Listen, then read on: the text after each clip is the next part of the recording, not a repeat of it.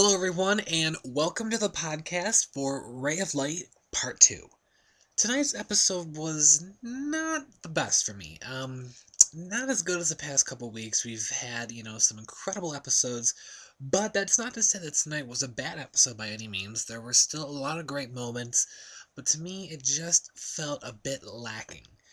I did like the therapy session with Katie. We had a lot of good continuity with that, talking about, a lot of her big storylines from the past. The whole thing with Katie, I mean, at the end, she is kind of back on the whole soccer thing. Some interactions with Maya. We see that Maya is doing, a lot better. I don't know if I know Maya is definitely a different person. She deals with things in her own way and everything.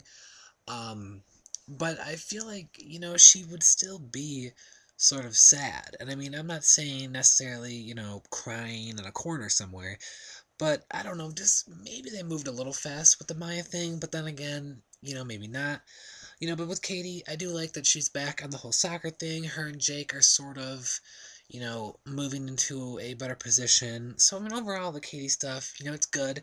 It's nothing overly exciting or thrilling. But I do like the way, they're sort of coming full circle and, with Katie. And overall, it is definitely, good.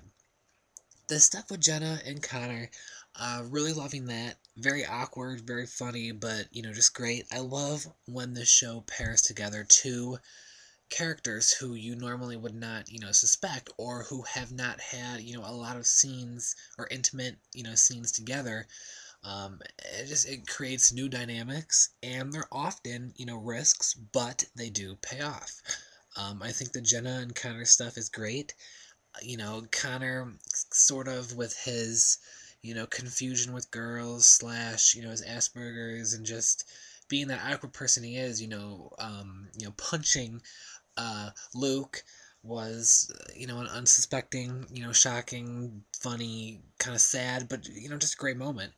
And the ending, Jenna and Connor, Jenna telling him, she still wants to be with him. They're gonna date and all that. So, I'm definitely looking forward to see where that's gonna go.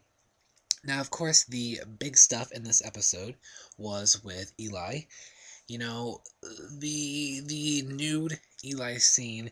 It was so over publicized. It was, I think, one of the most promoted and highlighted moments by far of this season, and probably in Degrassi history. It was like literally in every single promo, all the time, everywhere. And I mean, the moment would have been more, I guess, shocking or interesting, if we hadn't seen it 18 times, before tonight. And that's why the whole thing is just not, the most exciting or, good plot, because we already knew, what was happening. That's the case not of the show being poor, but of the promos, essentially ruining parts of the show. But it's a very hard thing to manage because of course they want to be able to get viewers watching, but they don't want to give away too much. So it's a delicate balance. But I gotta say the scene with Bullfrog and Mr. Simpson and Eli was absolutely fantastic. Mr. Simpson talking about how when, he was a kid, how he found the body of a student. For those of you who have watched the original series, that that actually did happen. And that was, the only other big, suicide on Degrassi in the entire, you know, 30, years that the show has been on. So, I mean, it was very great to see Eli just has all those emotions in that scene, talking about how it could have been him, and just, him hugging Bullfrog, and of course, Mr. Simpson's speech. Great stuff right there. Other little things in the episode, the garden scene, everyone having fun and breaking, the barricade and punching it.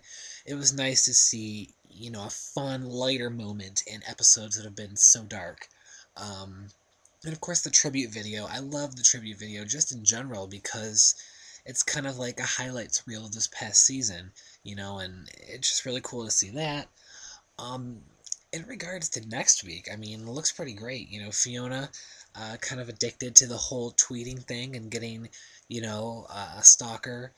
We've had online predators and stuff in the past. I mean, the very first episode of the new generation, involved Emma and Jordan, an online boyfriend. And, the thing about Degrassi, the way that it is able to still stay on the air and to, still thrive year after year is that, while they may still do plots that have been done before, sometimes several times, they always find a way to revamp it and make it as current as possible, and incorporating Twitter into that, which, every Degrassi fan knows how essential and important, Twitter is, and just to see them incorporate that into the show is, a fantastic thing. And I mean, I had no idea about any of this stuff with Fiona.